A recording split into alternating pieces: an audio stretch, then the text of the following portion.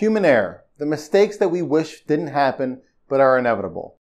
Medical malpractice is more than just human error though. It can also include intentional mistakes and deception in the medical industry.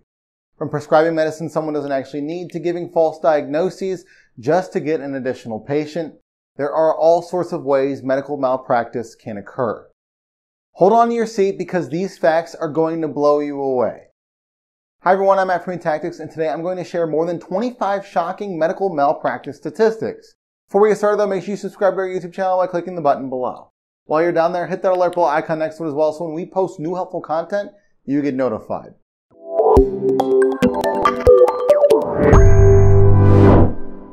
Let's first talk about malpractice in general. 10% of all US deaths are now due to medical malpractice. That is a lot of people. In addition, between 7,000 and 9,000 patients die every year from medication errors. So which doctors are most likely to make these mistakes? Well, according to the statistics, 95% of physicians face at least one lawsuit by the age of 65 years old.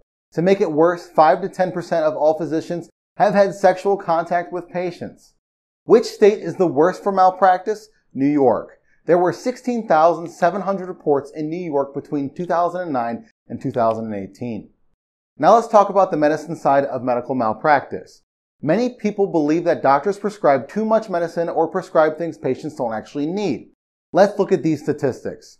When 2,000 physicians were surveyed, they said that 22% of prescription medications were actually unnecessary.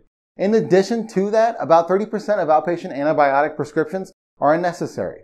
In fact, 27% of doctors in the survey I just mentioned say that patients can be prescribed antibiotics when the doctors know the drugs won't help.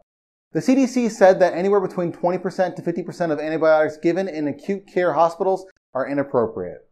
Misdiagnosis is another issue that surrounds medical malpractice.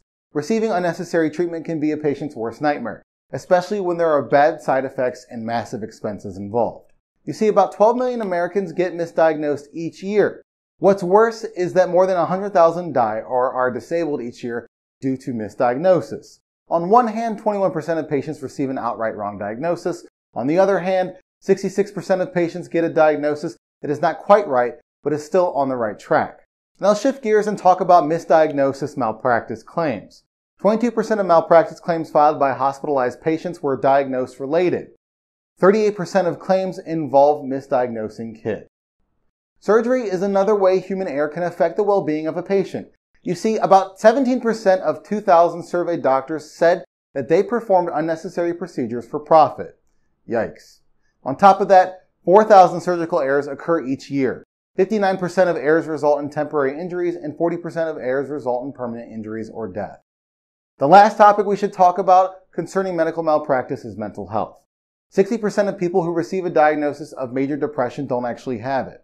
In fact, less than half of 50,000 patients were actually correctly identified with depression by general practitioners. Similarly, a 2008 study found that 57% of adults diagnosed with bipolar disorder did not meet diagnostic criteria upon more comprehensive diagnostic review. In terms of the legal side of malpractice, 41% of U.S. psychiatrists face a malpractice lawsuit at least once. Also, 1/3 of psychiatrists managing their legal risk between 2015 and 2016 had claims involving incorrect treatment.